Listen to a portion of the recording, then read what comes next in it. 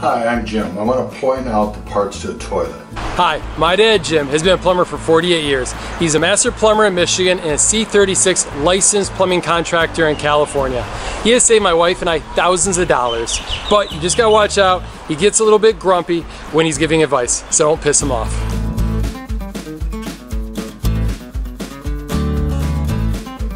Now this is a Toto two-piece toilet. What do we mean by two-piece toilet is you have a tank and you have the bowl. They're two separate pieces and then you put them together, it makes one toilet.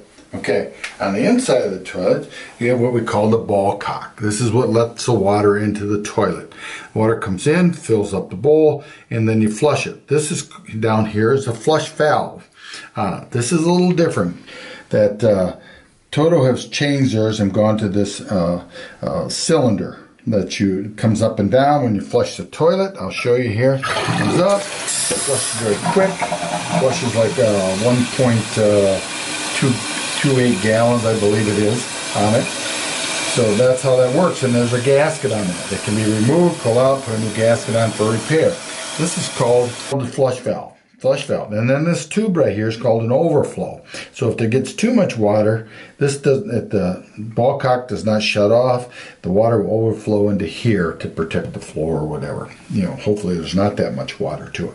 So that's about the parts of these toilets. A lot of the old styles have a rubber flapper that goes up and down, but Toto has changed to the cylinder, and I really like it. I think it's an easy thing to repair and to use for it. You know, it goes in, you twist it and unlocks and comes right out. The parts in here, this ball cock usually runs about $10–15, you know, probably at the hardware store.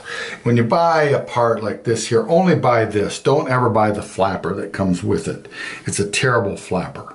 Okay, it's made by Fluid Master. They really make a great ball cock as far as I'm concerned on it. Toto also has their own ball cocks, and I use those quite a bit too. They're a little harder to adjust on the level of it. These make it very simple. You can use these in the two-piece toilets. This ball cock easier in the two-piece. On a one-piece, you got to use Totos.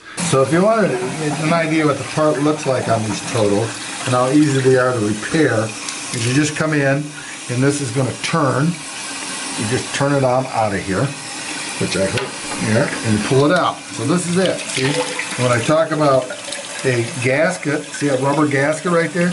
That can be pulled off, and another one slid right on. And when you put it on, you always turn it to make sure it's in there properly. You take this back down, and you turn it, and it clicks right back into place.